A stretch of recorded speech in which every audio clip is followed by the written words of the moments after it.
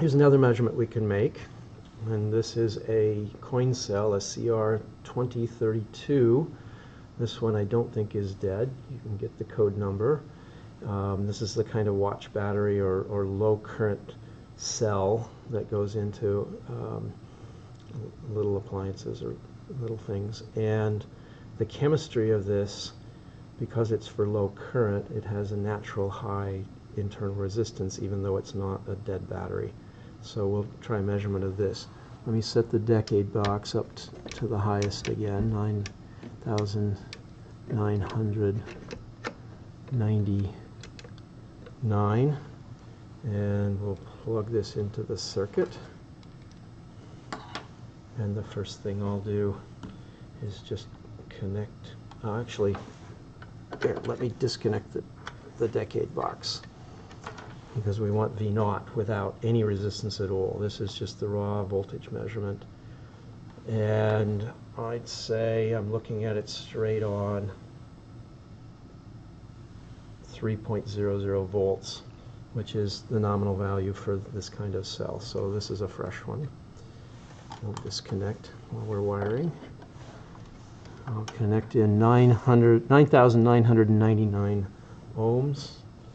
And when I reconnect, yeah, it's just a shade under 3. Can you see that? A little darker. Let's lower the resistance in parallel to the box. 8,000, 7,000, 6,000, 5,000, 4,000, 3,000, 2,000, 1,999. And we're still at 2.9 something.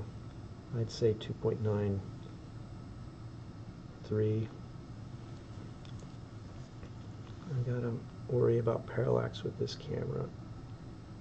You know, now it's about 2.90. It's been running for a little while. Let me disconnect. Let the chemical reaction recover. I don't know what the time is, but we'll give it a rest. And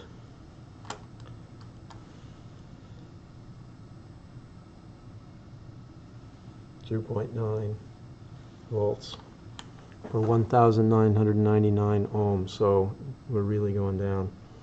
Let's go down to 999 ohms.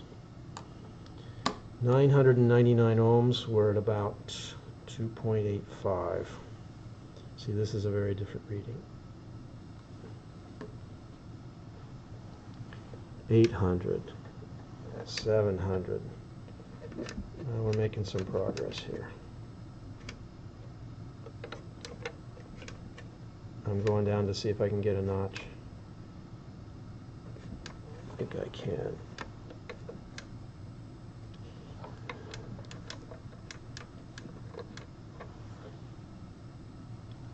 .700 ohms and 2.8 volts. Can you see that? It's probably hard for you to read. 600 ohms, 500 ohms, 400 ohms, 300 ohms was too much, so now we'll go up. 340 ohms takes me to 2.7 volts.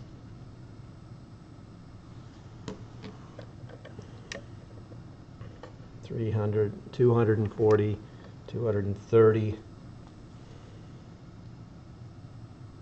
gets me to 2.6 volts.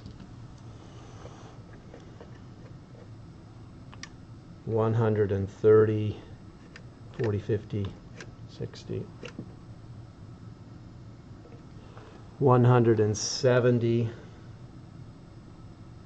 gets me to 2.5 volts. This camera. Don't worry about parallax. 70 volts, 60, 50, 40. We'll do one more. 50, too much. 40, too little. 40.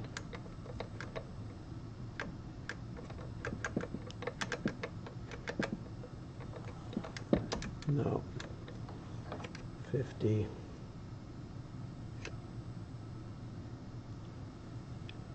And I think it's dropping. I'm going to let the cell rest. I think we're draining the cell because it can't keep up. That chemical reaction in there is just a slow chemical reaction. So we'll let it rest. Come back. I don't know how long, but we'll see. Let's try this again. Yeah, 160. Let's call it 150. 150 ohms gives 2.4 volts. Hopefully that's enough data that we can figure out the internal resistance of this coin cell.